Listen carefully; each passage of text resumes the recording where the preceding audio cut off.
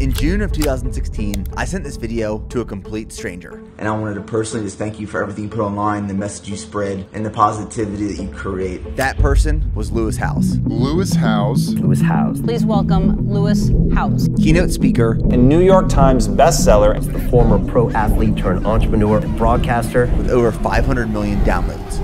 And today, he's the guest on our show. We reveal some of our biggest fears. I could make money and I could have a good personal brand and I could interview top leaders. On the inside, there was a lot of pain and uncertainty and fear. Reach new depths of vulnerability. I'm 10 and a half years of building, and I'm only now realizing the collateral damage.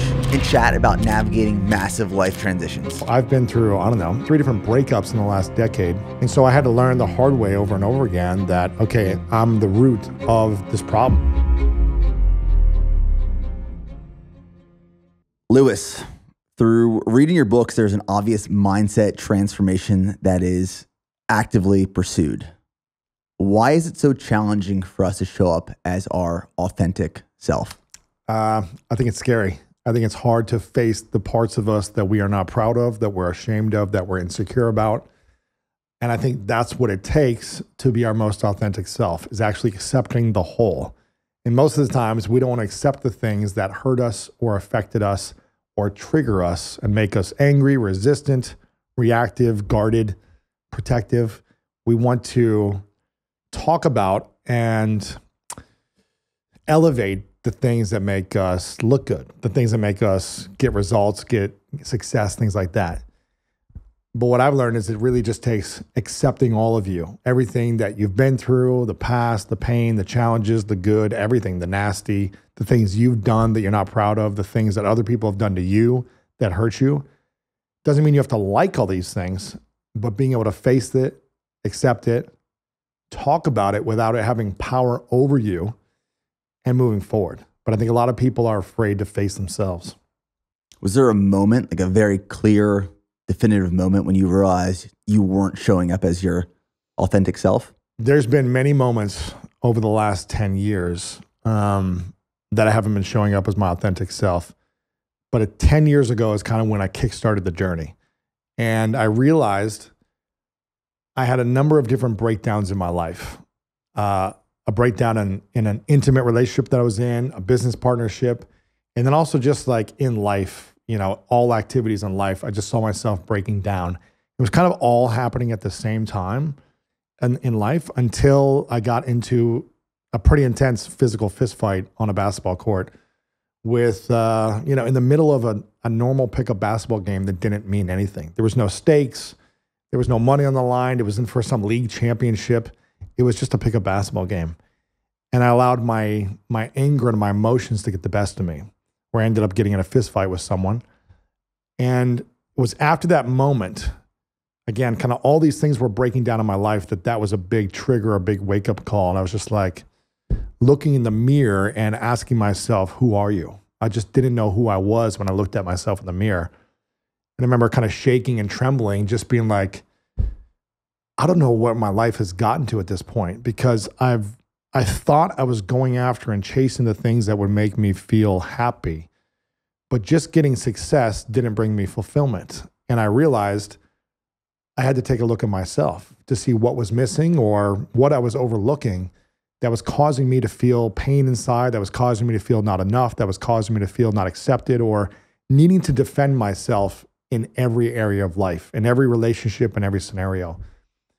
And that was kind of the first wake-up call, first aha moment 10 years ago that started me down this path of saying, I need to become a beginner. I need to find mentors, coaches, guides.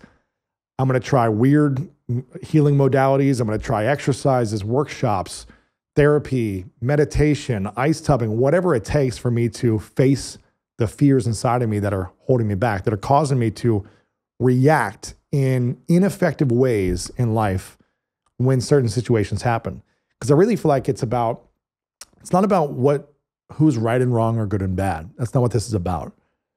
If reacting in a certain way, is that bad? Maybe not. Maybe you're justifying something, but is it effective? Is it helpful towards you feeling more harmony inside of you, you having more energy and impacting the people around you, and you working towards a mission that serves you? And 10 years ago was the first wake-up call that started me down the path. But really in the last few years is when I dove in even deeper, which we talked about when I had you on my show. I just started diving in even deeper because I was still struggling in intimacy. I'd gotten better in business relationships. I'd gotten better with life situations by not reacting. But in intimacy, in relationships, I still was struggling not being a stand for my highest, most authentic self. And so I would abandon my highest self to try to buy peace in relationships. I would give in what my values or vision was and who I authentically was to try to make someone happy. I try to please, I try to minimize the stress, as opposed to just standing in who I was authentically and being able to navigate and manage the stresses around me. And also ultimately just realizing certain relationships weren't meant for me and not trying to force them anymore. So it's been a journey of 10 years of going on, facing myself and healing this process. I just finished the book, The Greatest Mindset, your newest book. And, as you're talking about vision and values, you talk a lot about boundaries Yes. in the book, which I found extremely interesting. And I think a lot of people struggle with. I mean, I struggle with boundaries. Were you a people pleaser? I was, and I still am. Yeah. And I have the issue of making myself super accessible to a lot of people. Man, I know that feeling. And what happens, like I'm overwhelmed, I'm stressed, I get anxiety. I just feel like I can't breathe any longer because I make myself so accessible. You say yes to too many things. I do. And I used to say yes to everything. And I got better at saying no to more things. But what's interesting is when I stepped down from the CEO role at BPN and I moved into a chief creative officer role, I thought that would instantly and automatically remove a lot of my duties and responsibilities, and I would have more freedom to maneuver and work. And what I ended up doing is, because I handed off some responsibilities, I made myself so accessible. I said, hey, if you need something reviewed, if you need help, if you need me to I'm here, whatever you need. Yeah. Whatever you need. And I was so overwhelmed by adding more onto my plate. I would love to talk more about setting boundaries because I think people could benefit from that so much. Man, I see myself in you a lot because for years, that's what I did as well. I said yes to everyone. I took every meeting. If anyone needed something, I would drop what I was doing to try to help them, or I would help them as quick as I could and get distracted from actually doing the thing that I was working on. And that worked for a season of life until it didn't work. And that got me to a certain place, but it wasn't going to get me to the next place. And it really wasn't until 2 years ago when I learned. So you're farther ahead than me at 34, right? 34? About to be 33. 33. You're about to be 33. You're farther. I wish I learned this 7 years ago, right? Because I wasted so much energy and time, stressed out way more than I needed to, and just suffered at the end of the day emotionally. And it wasn't until a couple of years ago when I learned, really it's been a process of healing and belonging to myself, which may sound a little weird. I don't know if this is going to resonate with people watching or listening, but I used to do things because I wanted to belong and fit in to other places. But it's because I didn't belong to myself. I didn't fit in with me fully because I hadn't accepted all of me yet. And then again, I don't know if I would have understood that if I'd have heard this 10 years ago or 7 years ago. It probably would have gone over my head. I wouldn't have made sense. But because I didn't fully love and accept who I was, there was a lot of shame that I had tied to me that I wasn't able to share or talk about to anyone. And I didn't want anyone to hear those things. Because I was so afraid and insecure, I would say yes to people, please people, be available, do these things because I wanted to fit in and be accepted by others because I still didn't accept who I was. It's when I started to fully own myself in an authentic, conscious, humble way, not a narcissistic, egomaniac way, but when I fully owned who I was and started to mend and create new meaning around the different things in my life that caused me the most pain and create new stories about those things, create a different relationship with those memories, I fully embraced those parts of me. I brought them into me and I said, okay, I accept and belong to myself. I accept these parts of me now, whereas before I was ashamed of them. By doing that, it was a practice. 2 years ago, I started this where I was like, I'm just going to start saying no to certain things that no longer support me or that are crossing boundaries for me, right? That I really don't want to do. And if I'm doing something I really don't want to do because I'm trying to be liked or be looked good or people please, then at the end of the day, I'm resenting myself and I'm abandoning who I am. This was one of the most challenging practices to start saying no and start just eliminating things or people or events that weren't necessary to do and go to anymore. It was so hard for me to, quote unquote, disappoint people, to let people down. But the more I practice it, it is freeing. And again, it's because I have more ownership with who I am authentically. I have a great core group of friends and family around me that I fit in and belong to, who accept me. And again, at the end of the day, I accept myself, which I think was hard for me to do for a long time. I was kind of running away from things that I didn't like about me. I was winning, succeeding, excelling, chasing, to leave behind things that I didn't want people to know about me. But those things you try to run away from keep creeping in. They're a shadow. They're right there behind you, man. They don't leave. But it wasn't until I turned around and looked at all these things I was disgusted with about my past. And I said, man, I don't like this. I'm not proud of this, but I take full ownership and responsibility. And I'm going to create new meaning around it. That's when I was able to say no to people, not in a mean way, but in an authentic way. Like, hey, it doesn't work for me right now. I can't do this. I'm sorry. And be okay with it and not worry about them getting upset at me. And I think the fear of judgment was my biggest fear that I've had to learn how to let go of and overcome. And that's a constant thing we've got to work on forever. So when you set these boundaries, yes, and you stopped going to these events, you started saying no to people, what was the result? The result was my business doubled. The result was I felt peace and freedom. The result was I had more intimacy and connection with my partner. The result was I've deepened my relationships with core friends and family. The result was I can sleep better at night. The result was I feel clearer about my mission. And it feels like I can manage the stress, the challenges, and the adversities of life with more energy because I've taken my energy back. Would you say now that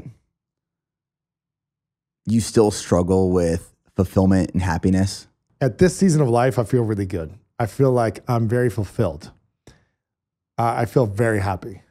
And I don't think I've ever been fulfilled truly or happy truly. I think I have moments of fulfillment or moments of happiness before, but I feel like because I am so clear on the mission I'm on, I'm constantly doing the emotional healing work. It's not like I had a couple coaching sessions and I stopped. It's like every month I'm working on improving and developing myself. Not making myself wrong or beating myself up, but saying, hey, I'm always a beginner. Let me keep learning and growing. So it's not being complacent. It's pushing myself to grow and overcome. And I'm truly fulfilled with the effort that I put out in the world. I'll give an example.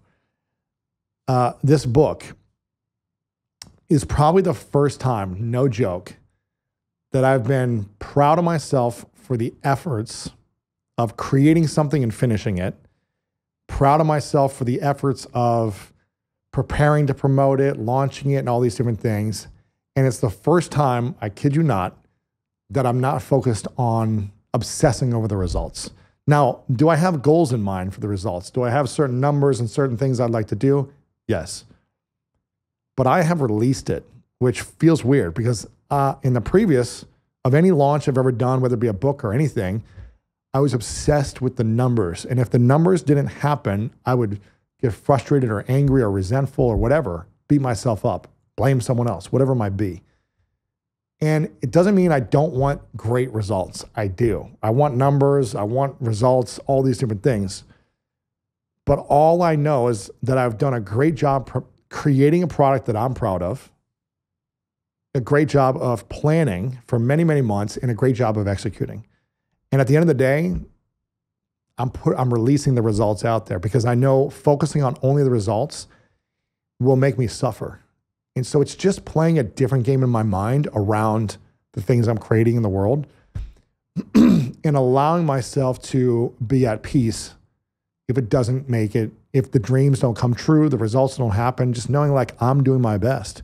And for me, that is for me good enough right now because I know I'm showing up fully. I know I'm working hard.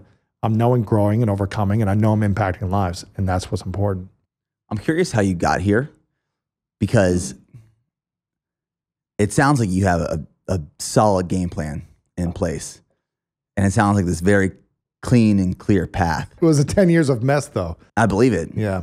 And as I was describing to you before we started recording, transitions are very difficult in life. And, you know, I'm going through transitions in life right now, being a new father, having a new role in the business, and trying to really identify what is my identity and what is my mission moving forward.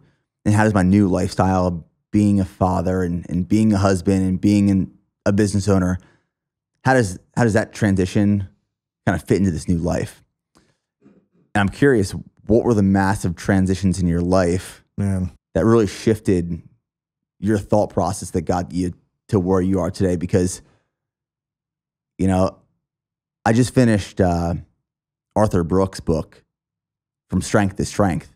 And he talks about... What was the biggest takeaway for you? That we think we're going through these midlife or quarter life crises, and they're not actually a crisis. It's just a transition. And we go through these transitions every 12 to 18 months, and there's 52 of them. It's loss, it's birth, it's getting married, it's getting divorced, it's having a kid, it's losing your job, it's getting a job. There's these things in life that happen, whether we welcome them or not. Yes. And they ultimately change and can change the trajectory of where we're heading. And it's how we adapt to those transitions. So it's accepting the transitions rather than fighting against them and working with them rather than against them. Yes. So what transitions have you gone through that have shaped you to get here? Because I'm assuming when you were, you know, playing professional sports, you never anticipated or expected to have a top performing podcast. No. Write multiple New York Times bestselling books, and possibly going on a podcast tour to promote a new book in 2023. Yeah, that wasn't the thought. I mean, there's been a number of transitions in the last 10 years, the big ones. A lot of it ties to relationships, getting in and out of relationships. Those have been big transitions because anytime you invest in a human being of your time, energy, thoughts, emotions, and then you pull out of that investment, whether it be a breakup or just a mutual agreement that this doesn't work anymore, in business or in intimacy or in friendship, that's a big transition. Like you're investing in someone and then all of a sudden you're not investing in each other, specifically intimately. So I've been through, I don't know, three different breakups in the last decade, all a couple year relationships each. I tend to be a slow learner, so I repeated the, same mistakes over and over in certain relationships, choosing based on a wound as opposed to based on a vision and alignment and values. And so I had to learn the hard way over and over again that, okay, I'm the root of this problem, these things happening. So relationships have been big, those transitions. But I mean, even the last year and a half, I entered a new relationship. I've been doing every 2 weeks of emotional coaching, almost every 2 weeks for the last almost 2 years now. I got out of a relationship 2 years ago, started another relationship a year and a half ago. I've been doing emotional coaching almost every 2 weeks. Moved in with my partner. That's a big transition. We're getting a house now, moving into a home and buying my first home ever. I've only stayed in apartments. So actually investing in a home, not just apartments, that's happening this week. So I'm moving into a home this week, moving in with someone this week. I'm on tour doing all these things. I had a tooth surgery that, an implant surgery for a tooth because I have a gap in my jaw. That was in for 3 weeks over January. It came out because the implant didn't bond with my tooth. So I was in just gnawing pain every day, trying to manage the pain while negotiating a home, while planning for the book launch, while just trying to take care of my health. So a lot of these things, a lot of these big life events, launching a book, moving to a home, moving in with someone, surgery, are all happening at once. Are you overwhelmed? I'm not overwhelmed. And this is the thing. There are moments of like, I can't believe this is all happening at once. But 5 years ago, this would have overwhelmed me. This would have drained me. And I was just telling you, like the last 2 days, I was recording 6 hours a day to read this audiobook before 12 interviews the week of that. So I didn't take a day off. It just from 5 days, 12 interviews, 2 days back to back, flew on a plane. You're my third interview today, running around Austin and, you know, trying to figure it out and going on a plane tonight, going to do 4 interviews tomorrow, and then back at it until the weekend again. Well, I'm moving in this weekend into a home that I'm putting all this money invested in and putting my bank account down to zero. So there's big life transitions happening for me right now. But there's a concept I learned about 4 or 5 years ago after one of these breakups one of the many breakups that I've been through. But one of these breakups that I had. Sounds like a new book. I know, right? Yeah. I feel like I've learned so much just through breakups that I have wisdom because of all the mistakes I've made. But yeah, 5 years ago I went through a breakup, and there was a couple weeks of like messiness because the person I dated decided to like say a bunch of nasty things about me online. And I was like, okay, this doesn't feel fair. This feels unjust. All these different things I felt. And all I wanted to do was defend myself because people were kind of coming at me and saying, oh, Lewis, I heard you did this and this and this. And I was like, no, these are all like just made up gossip, right? There's a truth and then there's gossip. And it was challenging because I felt like people that I had helped and said yes to for years and helped and done stuff for and promoted and all these different things, I could see them leaving nasty comments about me online. And that was frustrating. I remember being like, this is frustrating. And I was like, I've just given all my energy to all these people and they're just talking bad about me. Like, what's the point of this? And I was interviewing Robin Sharma right around this time, the guy who wrote the Monk Who Sold His Ferrari, I think it was called, the book. It sold like 15 million copies. Robin Sharma, he's got another book called The 5 a.m. Club. And I interviewed him and he was like, hey, how's it going, Lewis? You know, I just met him for the first time. I go, well, to be honest, I'm kind of going through this and this, and just talked to him for like an hour before the interview. And he goes, you know, a bad day for the ego is a good day for the soul. And he said, this is perfect for you. He goes, I understand it's not fun and it may not be fair and it may not be 100% accurate, but it's important for the ego to go through a spiritual cleansing every now and then. And I think these transitions you're talking about from strength to strength talk about reflecting on what's working and what's not working and purifying certain parts of your life, cleansing your ego, cleansing relationships, like removing things from your life that don't serve you to the next strength, to get to the next level. Certain things of your identity before you were married worked for you until you were married and you had to let go of them. Same thing with fatherhood, right? I'm not a father. I don't know what it's like, but I can imagine I'm going to have to step up in ways I've never been as a man before, right? And be a better role model, a better example, a better father, more disciplined, all these things that don't work for me anymore, the things I used to be. And so he said this, and he goes, you know, in 6 months or a year, not like this is all going to blow by. Like this isn't that big a deal. It's going to blow by. It might feel like a lot because you're in it right now. This is all going to blow by. And as long as you use this to your advantage and allow yourself to cleanse yourself, allow yourself to be humble in this process, cleanse your ego, and really cut ties with people that were draining your energy. And I think you and I are similar where we like to say yes to everyone. We want everyone to like us. We want to help people, all that stuff. We want to feel valued by lots of people. But if these people are just going to hear gossip and say nasty things about you and stab you in the back at the end of the day, it's like, okay, is it really that valuable to have all these relationships and to say yes to all of them all the time in the process of abandoning yourself? I'm not saying don't help people, but just make sure you're aligning to yourself and your energy first. And I remember saying to him, and he was like, you know, eventually in the next few years, these people are going to come back around and ask you for something. They're going to ask you to promote their book or this or that, because if you stay humble, if you stay in service to your mission, people are to come back around. And it's funny because in the last year, I've had so many people come back around and not speak to me for 4 years. And now they act like they're my best friend again and ask me, oh, I've got a book out. I've got this. And Lewis, you have this big platform. Can I come on? Can you help me now? And again, it's not like I'm vindictive, but I'm just guarding my energy. And I'm just like, okay, I wish you all the success, but it's not the right fit. And maybe it is for some of them, but for the most people, it's not. And it's not going back into my old ways of saying, okay, well, I want them to like me now, so I'm going to go do something for them. No, protecting your energy, making sure you're taking care of your mission and your health first. So all these transitions in life, the only way I feel like I'm able to stay calm under all the stuff that's happening like immediately in my life is because I've been doing 2 years of emotional coaching. It's because I've been grounding myself consistently.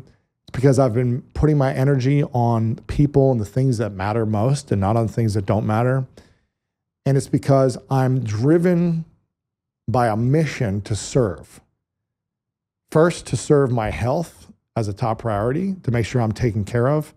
Second, to serve my mission. And because I'm focused on the mission and not pleasing people, it helps me stay focused under the overwhelm. I don't know if that answered that, but. No, it did. It was great. You pulled this quote from Seth Godin in your new book, that I loved.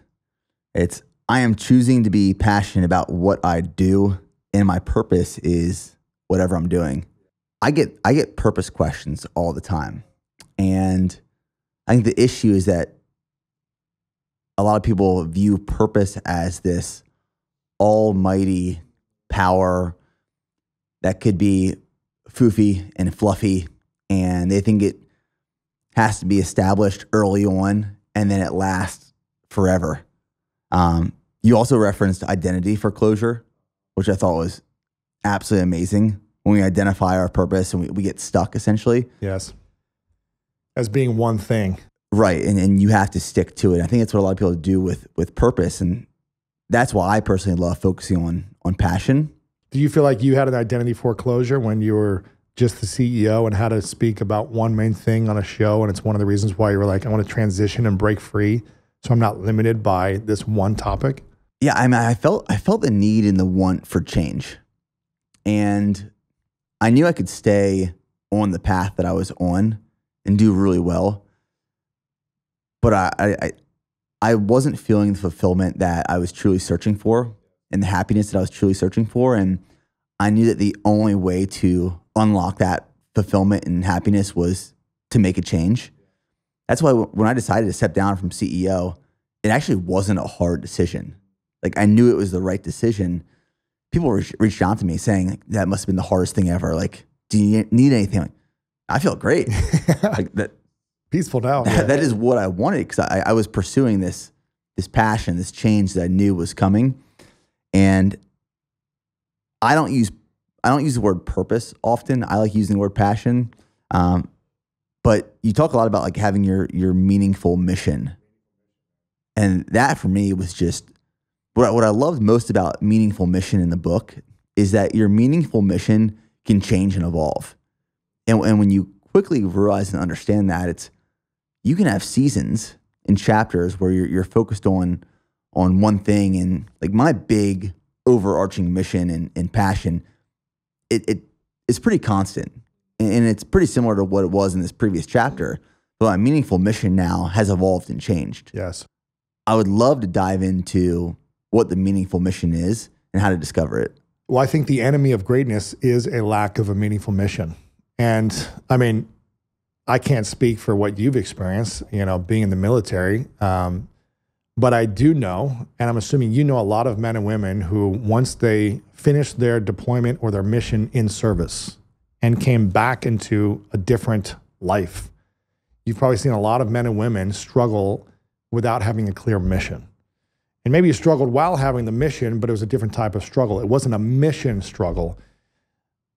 Do you have friends that have struggled after they come back from service because they don't know what their mission is now? I mean, the military transition is, in my opinion, one of the U.S.'s largest issues. I led an infantry platoon And I had soldiers and non-commissioned officers that struggled so hard with that transition because there was this very clear mission. You had a very clear schedule every Roles single and day. responsibilities. You knew what you had to do and what you couldn't do, where you had to be, wearing what, when, where. And when you transition out, that all ends. Yes. Now, people ask about my transition out all the time, and mine was pretty seamless because I already You had this before, yeah. I had a mission already established. And I had a plan. At the day I got out, that next day, the new mission started. I think a man without a mission is a destructive and dangerous man, or has the potential to be that, because then we're just kind of wandering around saying yes to whatever, or just having no direction, just going in circles or going nowhere. And I think that is one of the scariest things, is not having an aim. And it doesn't have to be the perfect aim, like you said. It just has to be like, what do I want to do for this season? And your meaningful mission can be, I'm in a season of recovery. I'm in a season of reflection, of trying a bunch of stuff. I don't know where I want to go, and that's okay. But declare that you're going to try something and do something and be like, this is the season I'm in, and say, this is where I'm at. A few examples. I loved baseball. Did you play baseball growing up? I played baseball. I loved baseball. I played every level of baseball until I got to be a junior in high school. And after my junior season, I reflected and I was like, I don't want to play baseball anymore. It doesn't serve me anymore. I loved it for the seasons that I played, but I think I want to go do track now. And I did both my junior year, and I was like, I actually like track better right now at this season. And I think that's okay. You can move on from something you loved. When I was on my sister's couch for a year and a half, I didn't know what I wanted. I was in a season of sadness, kind of depression, of not playing football anymore, not sure what I wanted, not sure what my skills and talents were. And I was in a season of learning, of overcoming fears, of finding mentors, of trying to learn new skills. And really my mission was, how do I make enough money to get off my sister's couch? It took me a year and a half to figure that out. But that was the season I was in. I was in kind of survival mode and figuring out myself.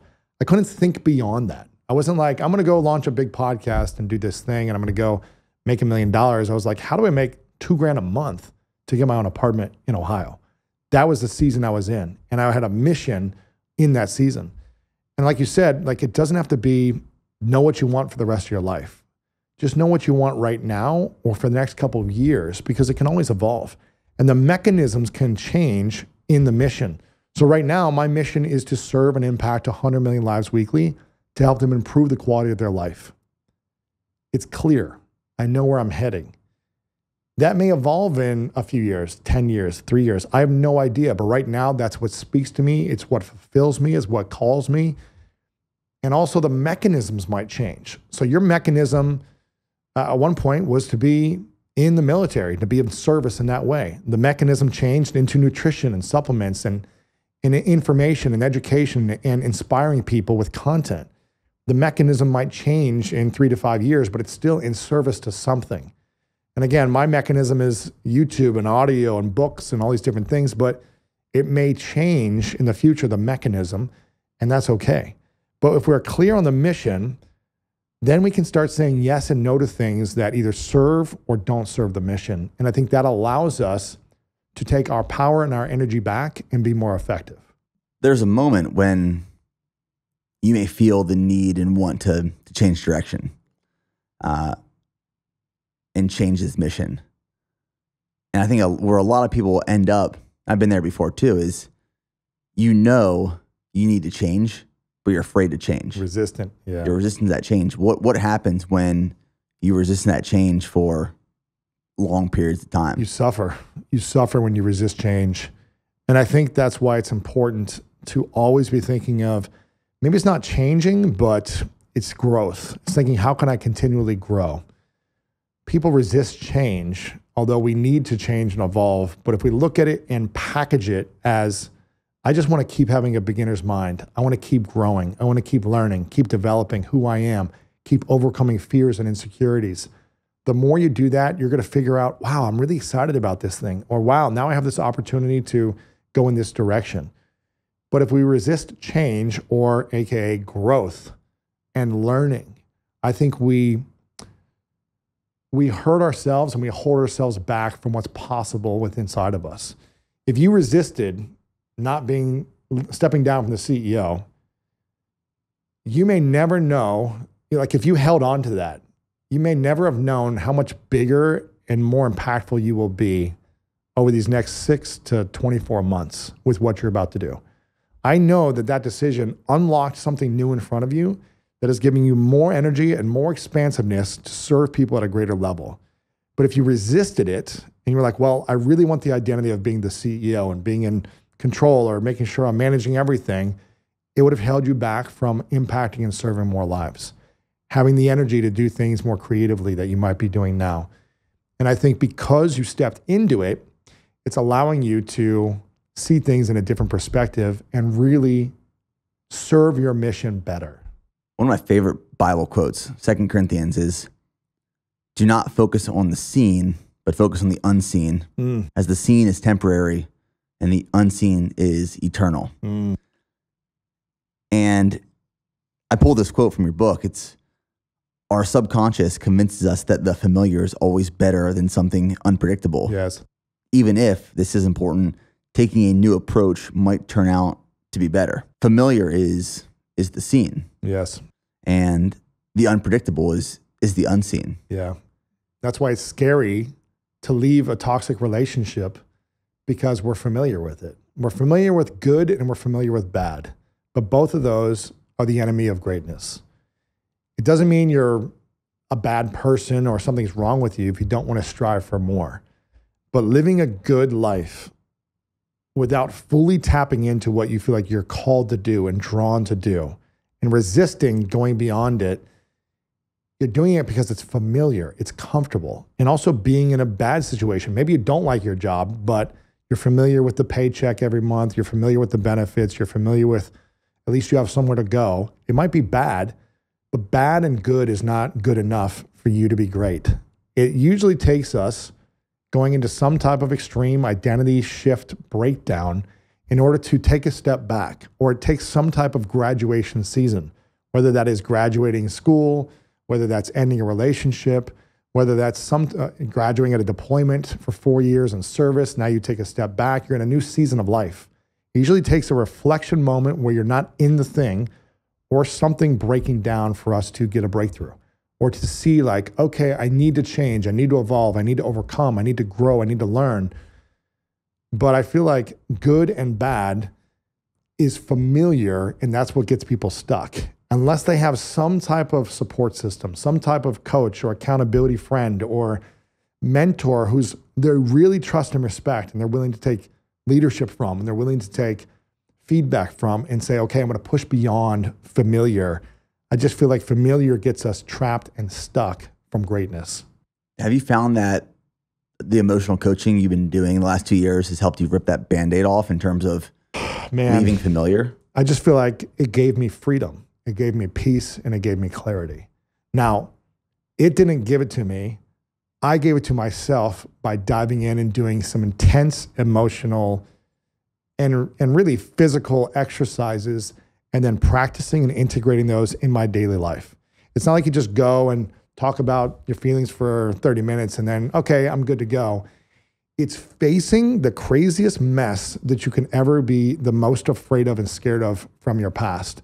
It's addressing the things that hold you back. It's diving in and creating a new relationship with your 5-year-old, your 10-year-old, your 20-year-old self that you hurt yourself with. Whatever it is, it's willing to go anywhere and everywhere for peace and freedom. I was successful in a lot of areas of my life, but I wasn't peaceful inside. I was calm on the outside, but on the inside, there was chaos and stress. There was tension and tightness and clenching in my throat and pain palpitating in my chest off and on. Now, I could have it all together externally, and it could look good, and I could work out hard, and I could make money, and I could have a good personal brand, and I could interview top leaders and make it all look good on the outside. But on the inside, there was a lot of pain and uncertainty and fear. And it wasn't until I was willing to face it and go through a process of really purging and healing and repeating it over and over again every week for many, many months until I got to the place of awareness. So that got me to a place of, okay, I can finally see the parts of me after months and months and months of intense emotional coaching. Then it's using the awareness and the tools that I learned through that coaching and applying it every day when my nervous system would get reactive, when I'd feel triggered, when I'd feel like I want to defend myself, when I feel like my emotional state would take over or want to protect who I was.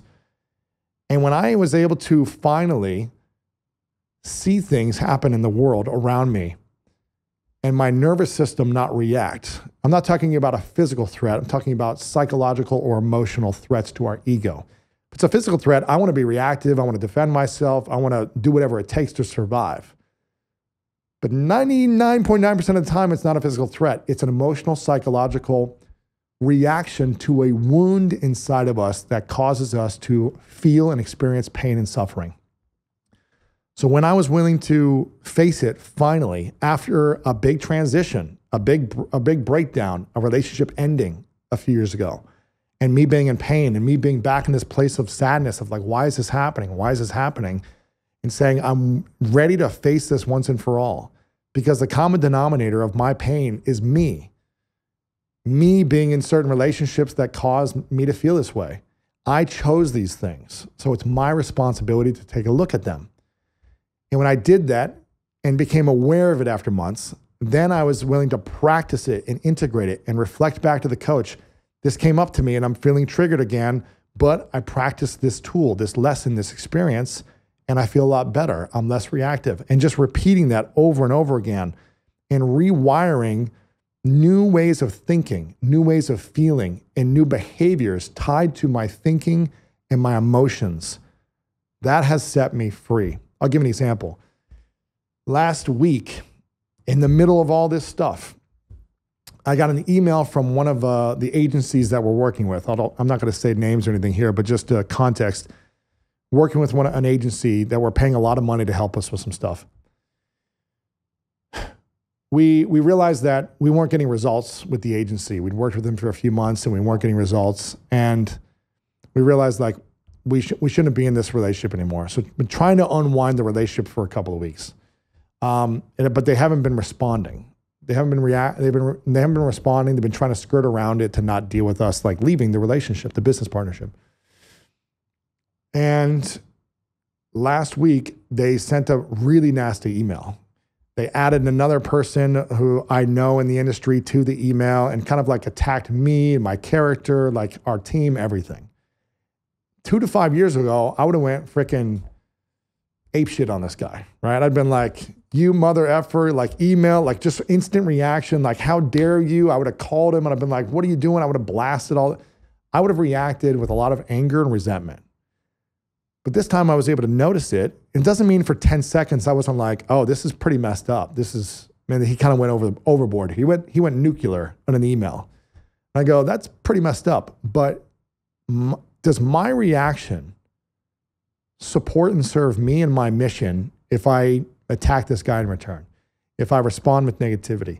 If I get so flustered and offended by how he treated me? Does that serve my mission or does it hurt me? It does not serve anything. It doesn't help my health. It's going to keep me up at night. It's going to make me stressed. And literally within about 30 seconds, no joke, I just let it go. I said, this is all going to get handled. Maybe there's some, maybe he doesn't like me, or maybe he says some bad stuff about me, or maybe he interprets something the wrong way, but this is all going to get handled. Me worrying about this and defending myself and lashing out does not serve me or my mission. It hurts me. And I want to guard and protect my emotional state. I want to guard and protect my mind. And that means I'm not always going to like everything that happens around me. But my highest self deserves peace and harmony inside of me. So again, I've got to take necessary steps and get legal involved and all these things and all that stuff. But how I respond to it can be more peaceful, so that I have energy to be here and do other things I need to do, as opposed to stressing about something that my ego took a hit on.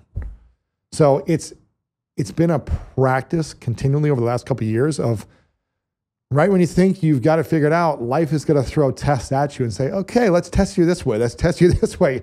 Are you sure you're peaceful? Here's something else. Let's throw this at you.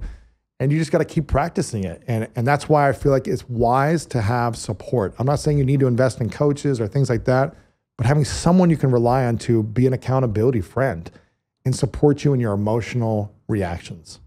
When I was on your show, you asked me on a scale of 1 to 10, what is my inner peace? And I've been thinking about this since. What'd you say? It was like a 5 or something? I think I said like a 5 or 6. Yeah. I've been thinking about this since I was on the show. And, you know, I think back to when I was building my business early on, bootstrapping the business. I got this sense of fulfillment and reward when I was overwhelmed. Like when my back was pressed up against the wall, when I was stressed, when I was overwhelmed, when I had anxiety, when our business bank account was reaching 0 and I was just working nonstop. When I would stay up till 2 a.m. and then wake up at 5 a.m. the next day and I was dead tired, for me, that was some sort of positive reinforcement that I was working. I was doing the work that I was intended to do to reach some sort of level of success and fulfillment at some point. And as the older I've gotten and the more wise and, you know, I got married and had a kid and the business has grown, I've still carried some of that positive reinforcement with me. Of overworking, you mean? Or of overworking, and where when my back is pressed up against the wall, when I am overwhelmed, when I am overworked, there's a positive reinforcement that follows that I'm doing the work that I have to get from point A to point B. But what I've also learned through this process is it's not sustainable or healthy or improving my inner peace. It's if anything, making it worse. Yeah, keeping you at a 5. And imagine what life would be like at an 8, 9, or 10 of inner energy, inner abundant energy, peace and harmony. I'm not saying being complacent with and being lazy, but I'm saying having that energy to create more, to have more clarity and freedom in the efforts you're creating. It just makes it expansive. Again, my business has doubled in the last couple of years. I mean, it's also, I've just been in the business for a long time and it's like, you know, it's the tipping point, but also I had more clarity, more freedom, more energy to decide and make decisions better. Have you read the book, The 5 Regrets of the Dying? I've not. There's this book about, you know, a woman who worked in I forget what it's called, palliative care, or it's like when people are in nursing homes and about to die. Okay. She worked in this home. And she worked there for a couple of years, and she would ask these people, like people dying and on their deathbed, essentially, what are your biggest regrets? And there was 5 of them. I'm going to forget all of them, but one of them was like, I wish I would have let myself be happier. Another one was, I wish I would have lived in accordance to what I wanted, not what other people wanted for me. I'm paraphrasing that. And one of the others was, I wish I wouldn't have worked so hard. That is one of the 5 regrets of the dying. People who are on their deathbed saying, man, did I really wish I would have had 3 hours of sleep for all these years and kept pushing it.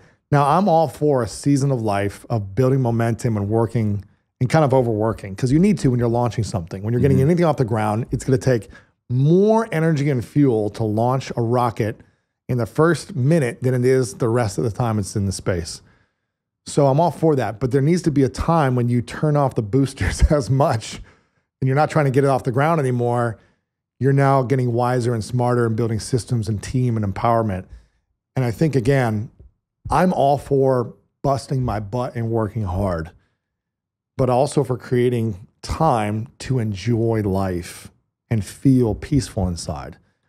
And I don't want to regret when I'm dying later in life that, man, I didn't allow myself to be happy. I didn't allow myself to love who I was. And I had no time to do any other activities. Now, I know you create a lot of time for activities you love. I'm not saying this is you, but just the concept of overworking, I think, for long seasons of life can be very hurtful for us. I'm 10 and a half years of building, and I'm only now realizing the collateral damage that it creates, not just for myself, but for the people in my life as well. Yeah. Who gets hurt the most around you with you overworking? My wife, Steph. And now that I have a daughter, it's interesting because when it was just me and Steph, I was fine with still just busting my ass and working nonstop. But the moment my daughter was born, it completely changed everything. Where I looked at my wife differently, and I knew that there had to be a change. And I had to change something because I don't want to get 10, 15, 20 years down the road from this and realize I missed 2 decades of both their lives. It's interesting. I saw a clip online. I think Noah Kagan. Do you know who he is? I think he lives in Austin still. Yeah, he's in Austin. So he's a buddy of mine I know for a long time.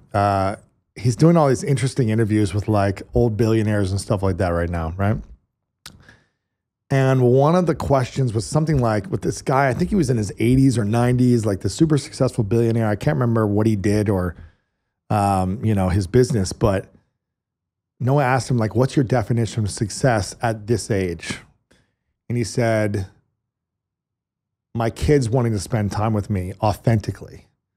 Not because like I'm giving them money every day, but because I was a good dad. Mm-hmm. It was essentially the concept of this guy's response. And I just thought, there's a lot of wisdom in people who've been there and done that, who've been successful in business, but also have beautiful family lives. I really look up and admire those men who are like, yeah, you can have a big business still, and not everyone can have a $1 billion business, I don't believe, but you can have a successful business if that's your role and your mission and you feel like that's what you're destined to do. And I think you can also be a great father and a great, husband and be good to the people who are closest to you. And I think that's what I want to be when that time comes, is like making sure that my kids want to hang out with me when they don't have to hang out with me. And that's the transition I'm in right now in life. When Charlie was born, I quickly realized I couldn't be as selfish with my time that I used to be. and recognizing that is one thing, but accepting that is a completely different thing. It's hard to let go of an old identity. It is. And completely change and transition who you've always been. Because what got you to this point, it worked. It did work. And I'm sure it would work taking those same practices and protocols in the future. Yeah. But it only works for one side and one priority. It's true. And I think the difference between success and greatness, success is in itself selfish. Success is about me accomplishing what I want. It's about me reaching certain goals, milestones, which again, there's nothing bad about that. But success at the end of the day is selfish, whereas greatness is about how can I reach and achieve my goals and dreams while also impacting and empowering the people around me so that they feel they are winning as well. They are winning and succeeding as well around me. And if you are only sleeping 3 hours a night and just doing all your things and your wife and your kid doesn't feel like they're winning as well because they don't see you ever, then it's more selfish than it is towards greatness. And I just think it's, again, for 30 years of my life, I was after selfish things like success by itself. Doesn't mean it's wrong or bad. It just means you go after success and you're going to get success problems. You go after greatness and you're going to create a bigger impact on the people around you. And that's the shift, is going from success to greatness. I actually love that, because one of my questions that I want to ask you was, do you think there's collateral damage that comes with greatness? But it sounds like there's collateral damage that comes with success, but not with greatness. The way I define it, for me, there's not, because you are overcoming your fears and insecurities when you go for greatness. You are facing past pains. You are being vulnerable. You are actually using whatever gifts and talents that are in you and cultivating them and maximizing them to pursue the goals and dreams that you feel called to do on a meaningful mission. And in that pursuit, everyone around you is impacted in a positive way. When I talked to Kobe, when I interviewed him about greatness, he said it's the impact you make on others around you, being a positive impact for good, and therefore them being inspired to impact the people around them, and that ripple effect. He didn't say winning. He didn't say being number one. He was like, you doing something that you're inspired by that then inspires others and others. That's greatness. And I think there's not collateral damage in that. obviously we're all on a journey of discovering who we are, overcoming mistakes, lessons, taking responsibility for our lives and everything we've been through. But if we have that intention and mission of service within our success, then it becomes greatness. Before we talked, I was thinking about going to therapy and talking to someone. And I can't tell you what exactly sparked the interest, but I wanted to.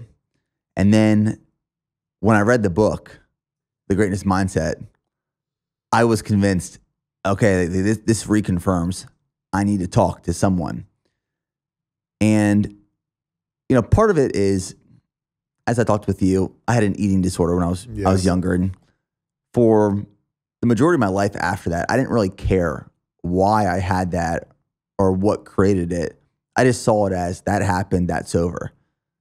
The older I get, I'm more interested in why did that happen? Right. And how is that still holding on in some part of my life? You just brushed it off and kept moving forward. You didn't actually face it and address it. You just like, well, I'm moving on to the next thing.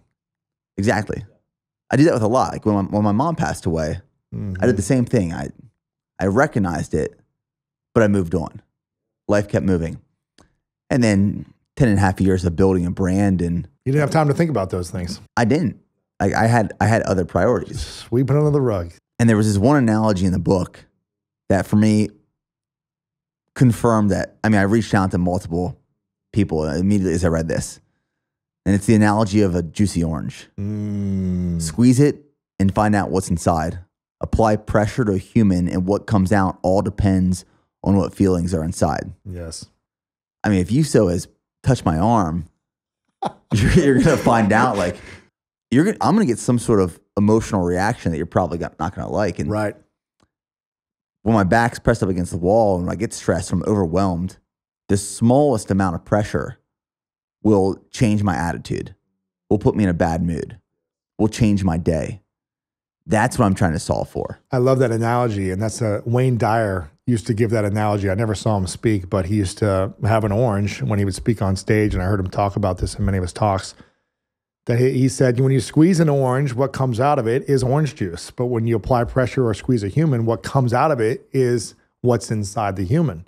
Now you've got fun and love and joy inside of you. So when everything's good, you're fun, you're happy, you're excited. You're like, hey guys, let's go. Let's make this happen.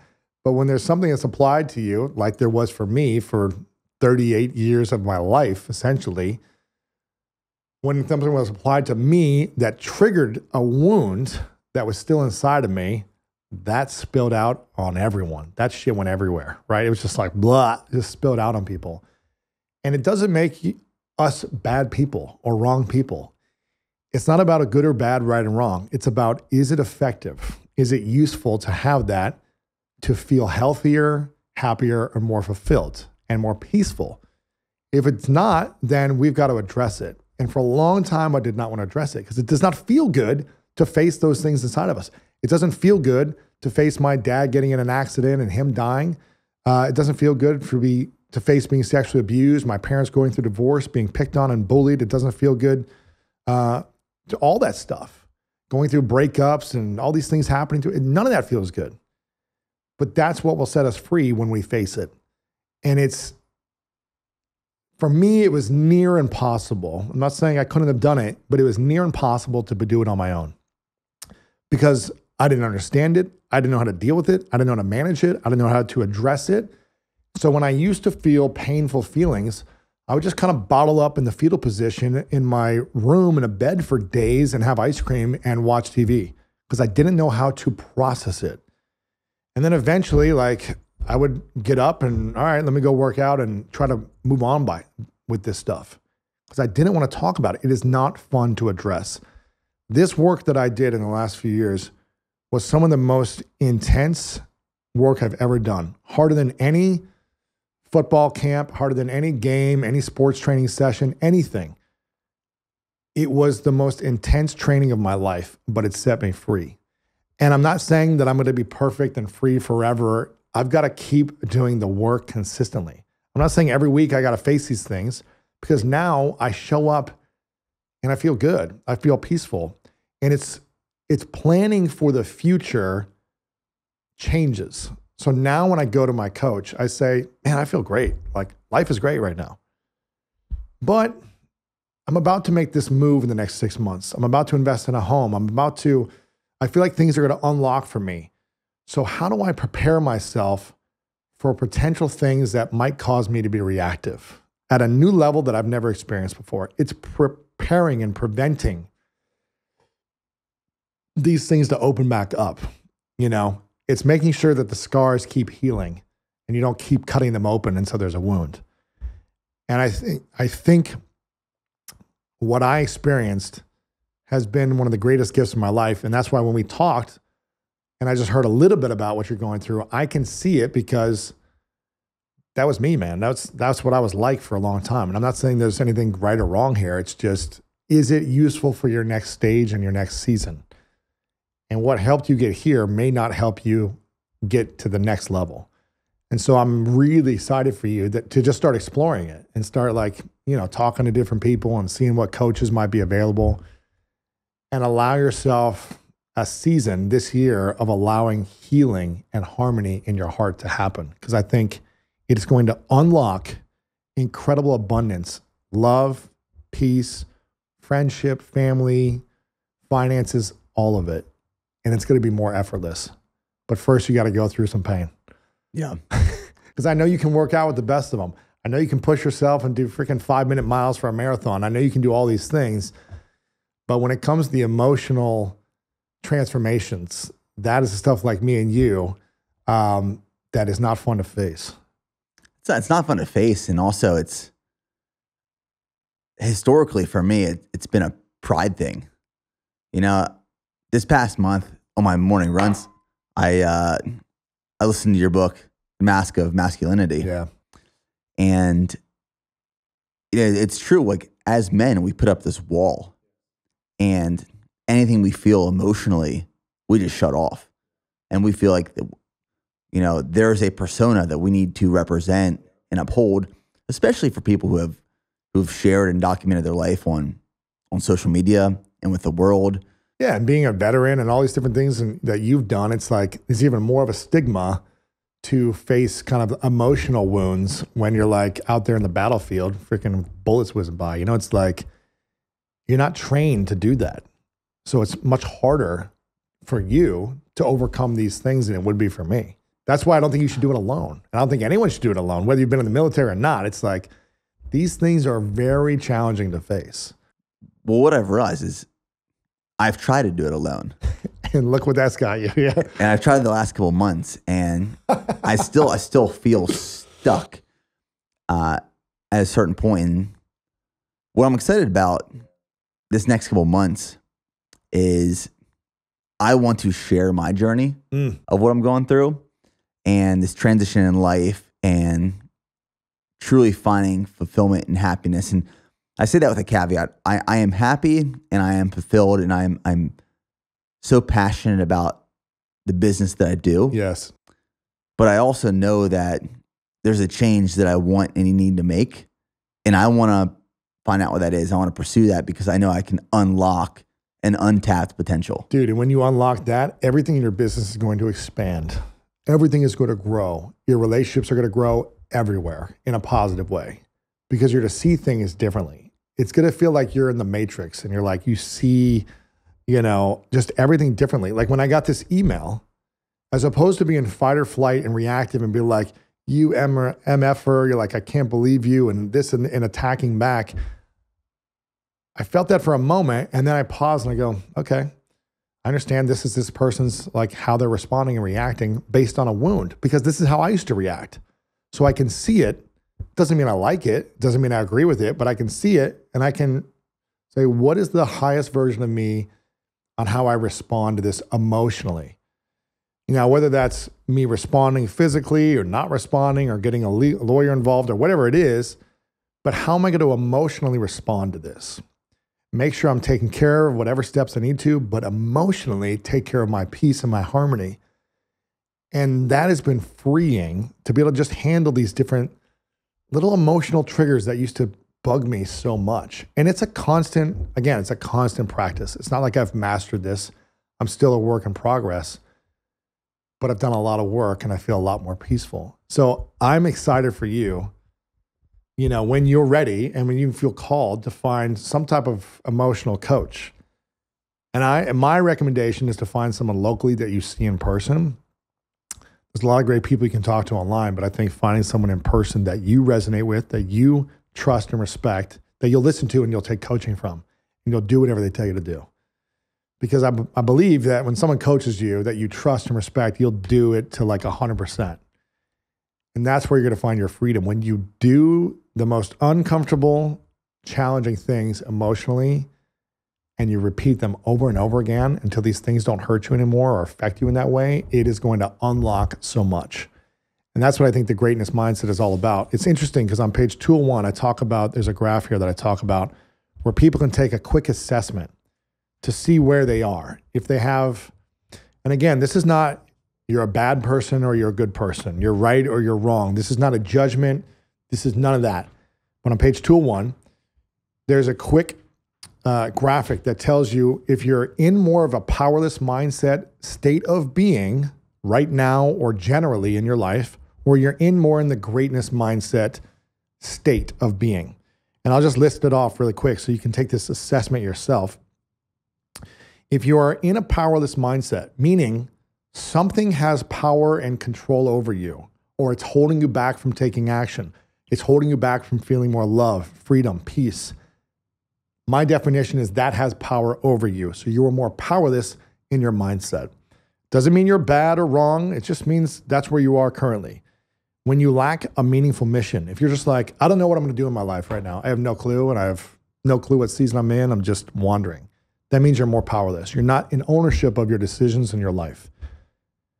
If you're controlled by fear, I'm not saying that you're going to have zero fears psychologically or emotionally, but if you are controlled by them from taking action in your life, then you're a powerless mindset. If you're crippled by self-doubt, if you're so insecure with yourself and allowing self-doubt to run your narrative, then you're in a powerless mindset. If you conceal past pains. So I'm not saying you need to share your past pains with the world, but if you cannot share with your closest friend, partner, family member, some of the darkest parts about you, then that thing has power over you. It's causing you to clench up, to tighten, to restrict as opposed to be open because you're afraid of what someone might think of you if they knew this thing about you. If you're defined by the opinions of others with everything, you're a powerless mindset. I'm not saying to not take feedback and be a good human being, but when you are so defined by the opinions of others that it causes you to not act courageously in your life, you're in a powerless state. And if you drift toward complacency, you're in a powerless mindset. So the goal is to be aware of these 6 areas and say, is there 1, 2, or maybe all these areas frequently or once in a while that I'm in? Maybe it's only situationally. Maybe it's every day in some area, but just be aware and reflect, okay, are any of these things happening in my life? And if so, and maybe it's only one thing, then that's all you got to work on, but it's still that one thing is holding power over you. The goal is to be aware and make a decision. And this is where you transform and create a new commitment to overcome these things. And the greatness mindset is being driven by a meaningful mission. You are in your mission. You know what your company's mission is. You know what this mission is for your season of life. You're driven by it. You make decisions by that. You're guided by a vision. That's more greatness. When you turn your fears into confidence, for many years, I was a scared, insecure little boy as an adult for many years in my 20s. And it wasn't until I said, I'm sick and tired of feeling this way. And I created a fear list. All the things I wrote down, all the things I was afraid of. And I said, I no longer want to be consumed and controlled by my fears. So I'm going to start investing time, action, commitment over and over and over again on overcoming these fears. It took years, and it's still a process. Every new season of life, there's different fears we got to overcome. But if we are, again, letting fears to control us, then it only holds us back. So when we overcome these fears, we become more confident. When you can overcome self-doubt, again, identifying where you doubt yourself the most. I believe self-doubt is the killer of dreams. So when we learn to believe in our gifts and in our actions continuously, that way we can step into the greatness mindset. Healing past pain. again, I could create all the success in the world for myself, but I still wasn't great in my mind because my past pain would direct me in certain areas and would just kind of control me or make me feel powerless at times. It doesn't mean all the time, but holding on to past pain held me back from feeling peace and harmony. Doesn't mean I couldn't achieve or excel or live a good life. Creates a healthy identity. I don't know about you, Nick, but for many, many years, if people recorded the things I said to myself internally and they played it on a loudspeaker in the world, they'd put me in a mental hospital if they would have known what I said to myself. If they'd known what I said to myself alone, how I used to punch myself in the face and beat myself up because I thought I was so stupid and making mistakes and I'd never be enough. Things I'd say in front of other people, I'm such an idiot, I can't believe I did this. If people recorded every conversation we have with ourselves, a lot of people would be in a mental hospital for these things that we do to ourselves. Imagine if we did that to our partner, to our best friend, to our mom, to our lover. They wouldn't want to be with us. They'd be like, what's wrong with you? But we do that to ourselves constantly. So we have to learn how to create a healthy identity. And this took me, again, a journey of practicing this over the last 10 years, of changing my identity with myself. Instead of saying I'm stupid, I'm an idiot, I'm never going to amount to anything, I said I'm wise. Instead of saying like I'm angry, because that's what was inside of me, anger, I also had love inside of me. So I said I'm loving. Instead of being depressed and frustrated and resentful, because that's what was inside of me, I said I'm passionate, because that was also inside of me. So I created a new contract with myself 10 years ago. I literally wrote this down and I signed it. I am a loving, passionate, wise man. And it had to be something that I believed in. It couldn't be a false idea that I didn't have inside of me. I didn't believe I was smart, so I didn't use the word smart. I said wise. The other words, loving and passionate, I believed in. So I stepped into those things, and then I just had to reaffirm them with daily actions and behaviors that matched the identity that I started speaking to myself. I had to live into that. And then taking action with a game plan. You're one of the best in the world at taking consistent action with a clear game plan from all of your experience, from the military to business and athletics. And again, that is a part of the greatness mindset. So if these are the things that you are doing, then you're living and stepping more into greatness as opposed to powerlessness. And it's first just being aware. Where are you at? And maybe in some areas of your life, you're doing really good. In other areas, you're not. Maybe the only thing for you is like, I haven't fully addressed the past pain. But the other 5 areas, like you're crushing it, right? And nothing else affects you. But that might be the one thing that unlocks from you going to a 5 to 6 to a 7, 8, 9, 10 on a more general, consistent basis.